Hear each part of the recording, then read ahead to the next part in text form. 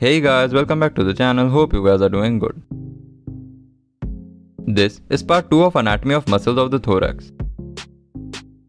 So without wasting any more time, let's get started. First autochthonous muscles are the external intercostal muscles. These muscles originate from the inferior border of each rib. They descend infero-anteriorly and gets inserted into the superior border of the rib below.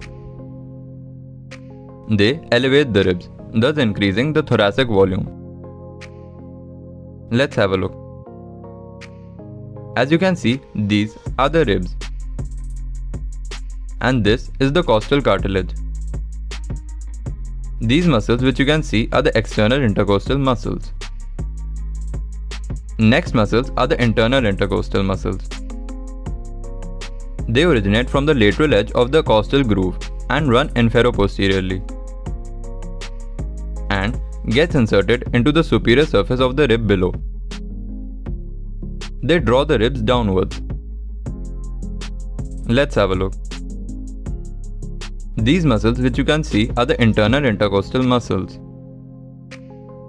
Third muscle is Levotaurus costarum.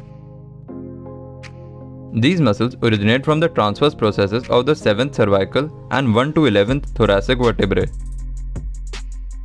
and gets inserted to the angles of the neighboring ribs or they overlap one rib. The action of the muscles include elevation of the ribs. Let's have a look.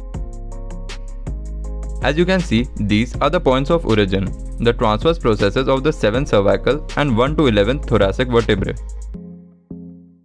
And these are the points of insertion, the angles of the neighboring ribs.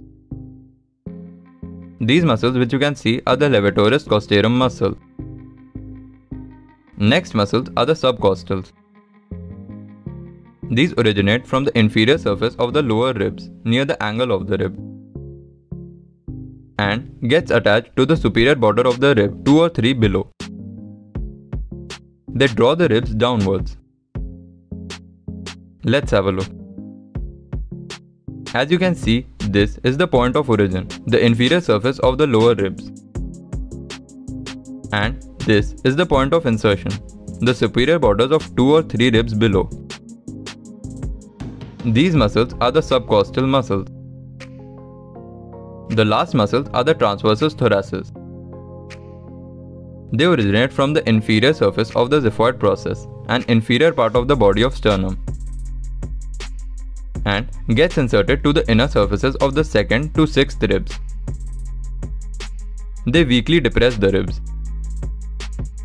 This is the point of origin, the inner surface of the xiphoid process. And this is the point of insertion, the inner surfaces of the 2nd to 6th ribs. These are the transversus thoracis muscle. For a better view of this muscle, we can refer to this image. That is it for today guys. There will be other parts covering rest of the muscles of thorax and abdomen.